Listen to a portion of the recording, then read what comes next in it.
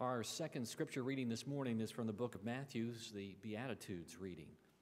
Seeing the crowds, he went up on the mountain, and when he sat down, his disciples came to him, and he opened his mouth and taught them, saying, "Blessed are the poor in spirit, for theirs is the kingdom of heaven. Blessed are those who mourn, for they shall be comforted. Blessed are the meek, for they shall inherit the earth. Blessed are those who hunger and thirst for righteousness, for they shall be satisfied. Blessed are the merciful, for they shall obtain mercy. Blessed are the pure in heart, for they shall see God. Blessed are the peacemakers, for they shall be called sons of God. Blessed are those who are persecuted for righteousness' sake, for theirs is the kingdom of heaven. Blessed are you when men revile you and persecute you and utter all kinds of evil against you falsely on my account. Rejoice and be glad, for your reward is great in heaven, for so men persecuted the prophets who were before you."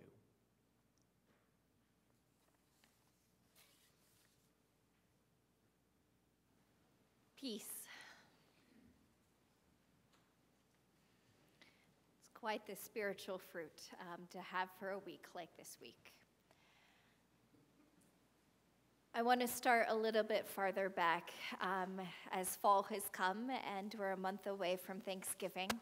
And it places me at our farm in Ohio, and where we gather together, the whole Murphy side of the family, every Thanksgiving, and we have the feast that's amazing that so many families have. And that's one of the times out of the year that I actually run and actually want to run because I need something to help that belly. And in one of those runs, my dad and uncles, who are the runners of the family, along with one of my sisters, took us on a trail that they used to go through as little boys growing up, and that was out in the fields and cornfields. So we're running through, and the cornfields haven't been totally removed, so there are corn stalk stubbles everywhere and frozen ice little puddles. I hate running now, even on Thanksgiving. I really thought I was going to twist an ankle. I thought I was going down. I hate wet feet. My feet were soaked and they were freezing. I was not happy. It was not fun, but I was doing it. But let me tell you, I will never forget the moment I hit the paved road back to the farmhouse. I also don't think I've ever run so fast in my entire life. I felt so free. Like my ankles were okay. I knew I wasn't going to step in another puddle. I had this awesome firm foundation and I was ready to go. And it was the most delicious feeling I have encountered, and it is something that I can never forget. And I want us to hold that in terms of how we think about peace and how we think of the moments that come up in our lives that are anything but peaceful. We turn to Las Vegas and we think of peace in Las Vegas. I was actually ready to talk with us today in accordance with what we're working in Financial Peace University and how to withstand marketing and where we really look for our peace. Is it something that money can provide? Or not. And to a certain extent, I want us to understand that I'm not talking about survival here. I'm not talking about the bottom end of Maslow's hierarchy. And I know that the world doesn't have the shelter and the food and the resources that it needs for even that basic level. But for the conversation today, I want us to assume that we have that basic level met and that we're looking in terms higher up the pyramid of personal fulfillment and of whole peace. And how do we hold our center in terms of all of the marketing that happens, and where does our peace come from? Back in Lent, we had a prayer of confession last season of how easy it is to get caught up in our worry and our anxiety about the few who have more than us. And why can't we just have that too? Or if we just had this or did this, then we would be happier and life would be better. and being caught up in that instead of the worry and concern about the many who have less, about those who don't even have that survival basic need met. And in talking about that, David Ramsey raises research from the book called Affluenza, influenza, affluenza, and the disease that has caught us and that can hold us captive. And in that research says that the average consumer is hit with 3,000 commercial messages a day. 3,000 messages of what will give us peace, of what will bring us happiness, of what will make our lives. For kids, before they reach 20, they will be hit with 1 million commercials. And if we add this up to all the years together over an average lifetime, it would be the equivalent of watching 2 straight years of television commercials. So the bombardment is real. Did you know, I didn't know this, did you know that the average that's spent on a 30-second national TV commercial is $300,000? That the average cost of one of those commercials is $10,000 per second? Put that with an episode of your favorite show that, the new seasons have started. And 1 second for one episode of a TV show would cost an average of $83 versus the $10,000 of the commercial. There's a report in Forbes in 2012 over how Target does its marketing and how it assigns a guest ID that's attached to your credit card that basically creates a bucket to gather all of your information, name, email, any demographic information you've given, and your purchase history. And they have a statistician by the name of Andrew Poole who uses all of those information buckets to find patterns and establish patterns, and has done so to the point where Target can predict what trimester you are in based on the purchases that you have made. And that rug that was that certain color, it's probably going to be a baby boy, so now we can send you gender-specific ads targeted at each stage of your pregnancy. And what was talked about was a dad in Minneapolis going to the Target manager in outrage because they had sent an ad with a pregnant woman to his high school daughter. It's saying, "Are you trying to get my daughter pregnant? Like, what is this?" And it turns out that she was pregnant. And Target was able to predict that from consumer patterns before the family even knew. Marketing is real.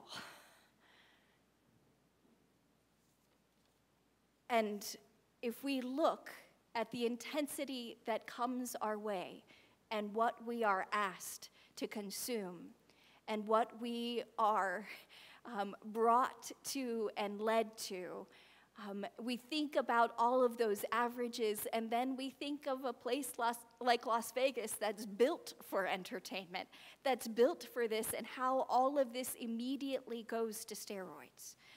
And not to steroids, but just goes on steroids, gets amped up and concentrated even more.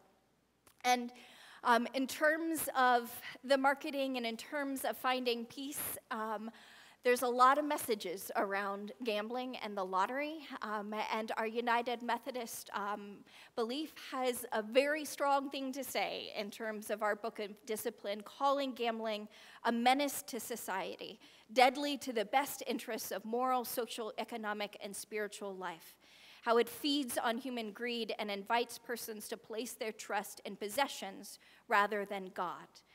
And looking at our first commandment of having no other God before the Lord our God. And in relating with compassion and love to our brothers and sisters, we are called to resist those practices and the systems that exploit them and leave our brothers and sisters impoverished and demeaned. In Scripture, 1 Timothy chapter 6, verses 9 through 10, calls to us, those who want to get rich fall into temptation and a trap and into many foolish and harmful desires that plunge people into ruin and destruction. For the love of money is a root of all kinds of evil. Now I know I have friends and family who have those really good David Ramsey budgeting practices in place where we all get our pocket money and we're not overspending a budget and we get this to go and have some fun. And I don't want to be the person up here that stands and is like, thou shalt not have any fun. That's not a 10 Commandment. That's not a part of the Beatitude. But we are called to be makers of peace. And even if we are doing something that isn't harming ourselves, we are perpetuating a system that is harming others. And that is something that we are called to take into account. But today, Las Vegas and gambling and the love of money and all of the marketing ties and polls and that are a part of our consumeristic culture have taken a turn this week in the violence that was poured out in Las Vegas.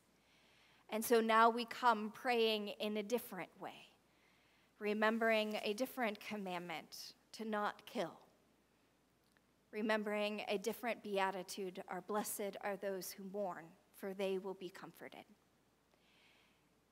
And today we find in Las Vegas other stories and other truths as well, as we look, as Matt said, for the ones who are helping, who can reshape and reform our understanding of how we are called to be peacemakers and how the kingdom of God will come that much closer. And so we turn to Jonathan Smith, who is a 30-year-old dad who is at the concert with his 3 nieces, who got them out of the way and then turned back, as he tells in the interview, not being able to explain why he turned back, but seeing other people being trampled in the stampede of people running to the exit, and how he turned back to help them get up and get to safety. Social media and others are accrediting him with saving 24 to 30 lives. He says he thinks it's only 15 to 20. Regardless, before he was shot, he was there helping others escape the violence. He was there as a peacemaker. And in his interview, he says that he's tired of people calling him a hero, that he doesn't understand himself as a hero. He understands himself just someone that just basically decided, you know what, I'll put someone's life before my own. We are all faced with decisions of how we will handle conflict and how we will handle disaster every day. And as peacemakers, I hope that we can have the courage to see the needs of the many, to see the needs of others beyond ourselves.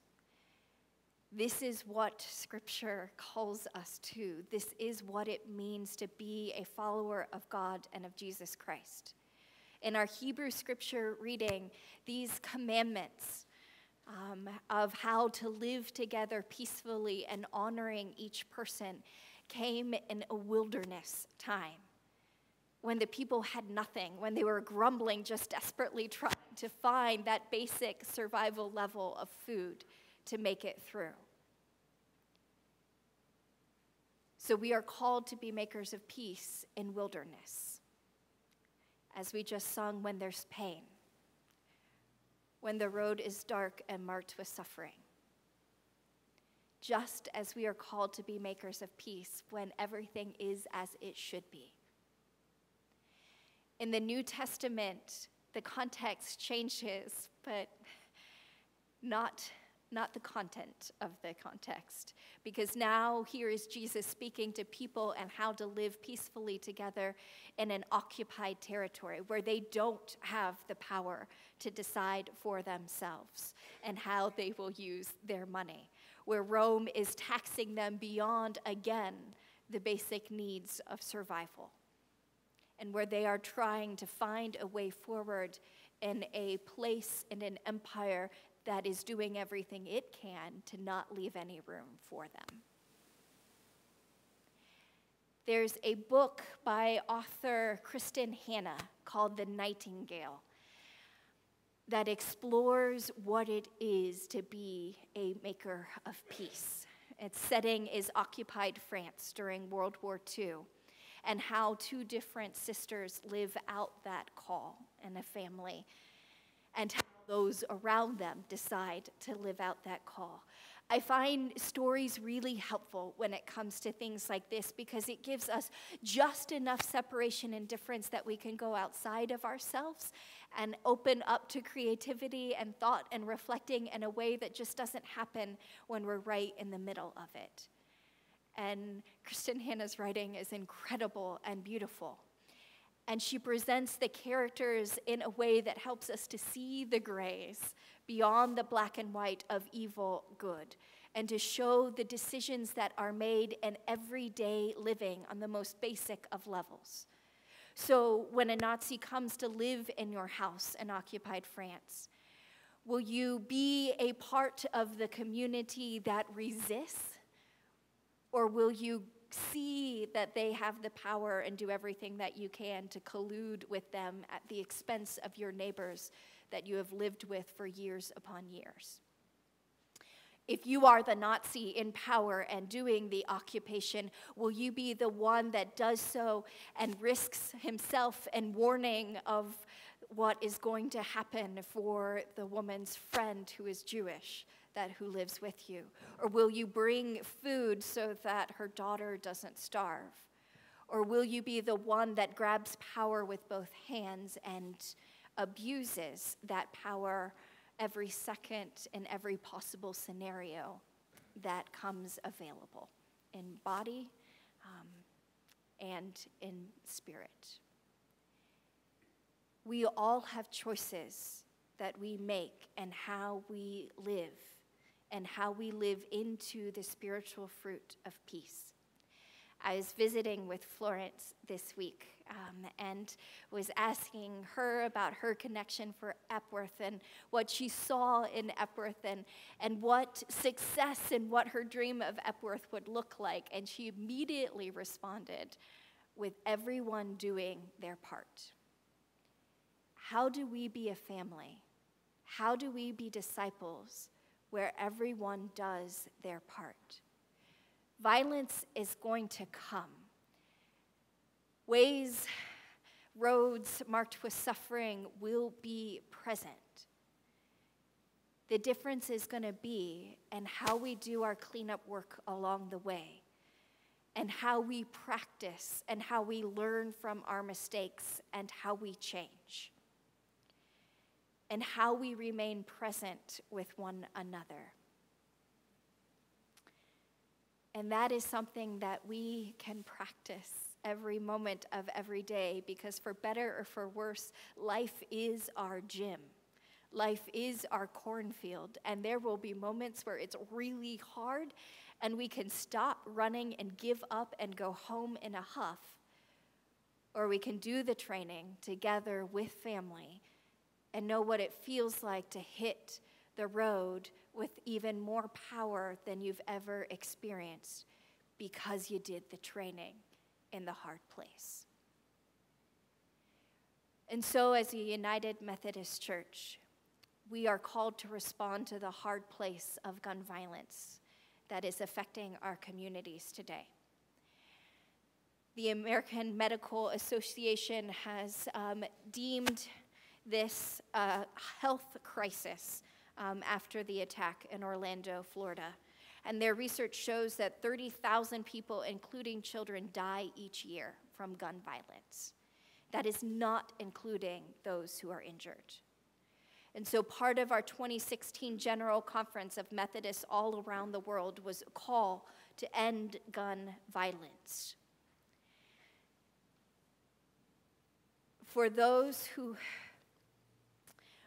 are having trouble with the fear that this kind of violence will raise, there's a very real and a very visceral want and need to find and run to safety and to secure one's safety and to protect one's family and loved ones in any way that you can.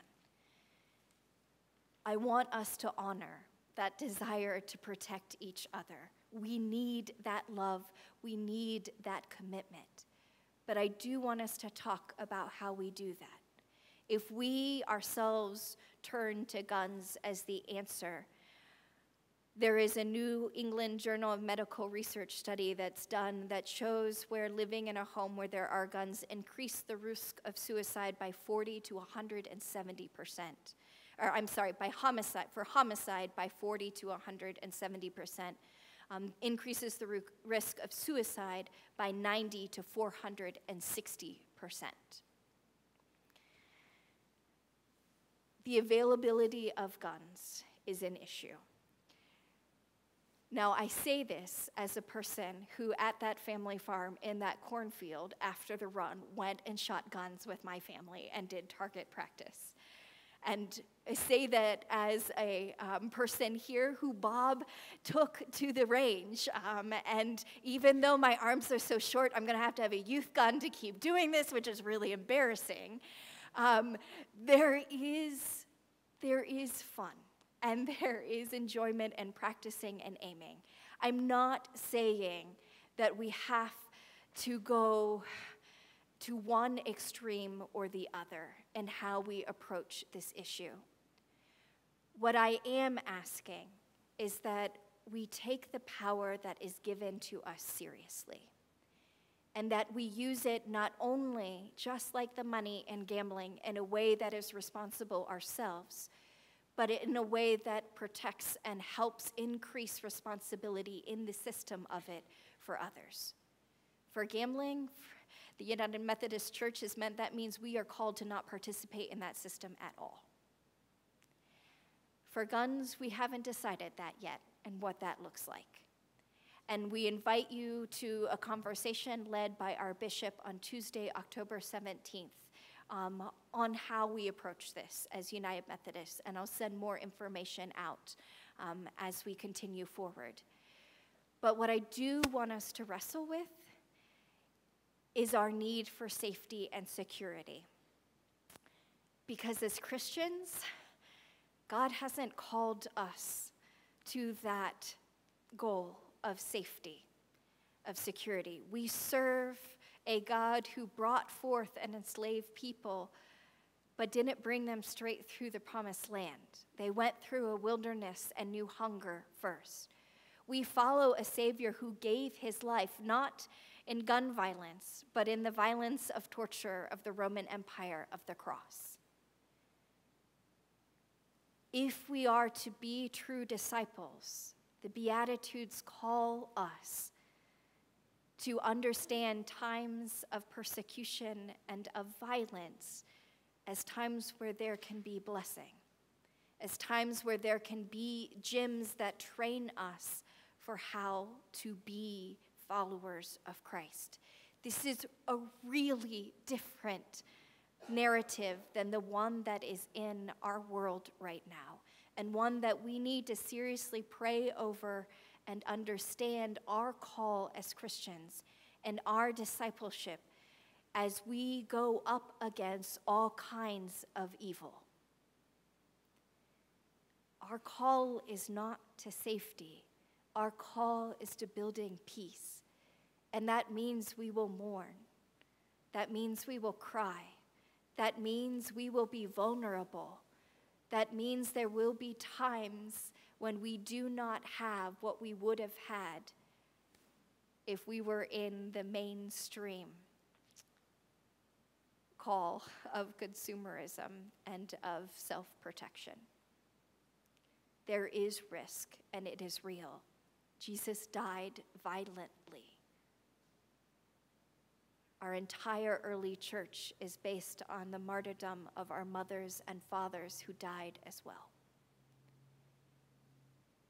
But what I would call us to is a peace that can be present when life is as it should be and when life is anything but.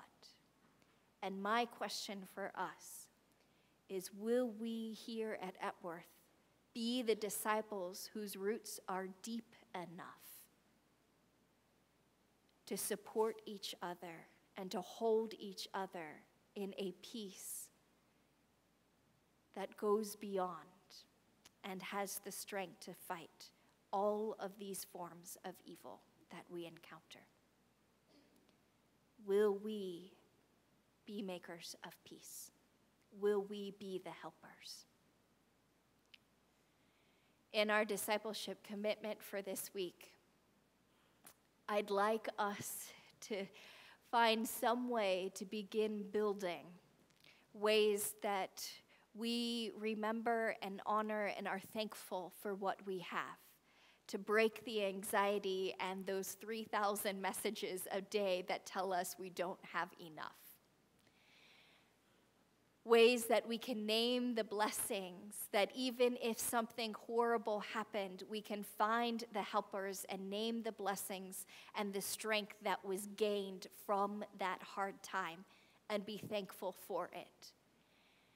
And because violence will come and has come, what are ways that we can build relationships with our neighbors and our coworkers so that when this happens, and I say when and not if, here in Cockeysville, we have a foundation already in place to draw from, that we don't have to scramble and build in the midst of a crisis when there's no time to do so.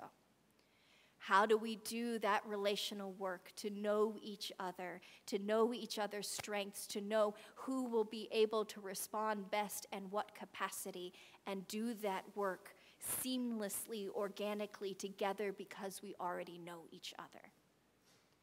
And a part of that means we do our relational cleanup work along the way. So whatever fights, whatever grudges, whatever things are present in your family lives and in your friend lives that are breaking peace, start your training today and use those moments to strengthen you and to toughen you and to deepen your discipleship so that you will be ready when things get worse.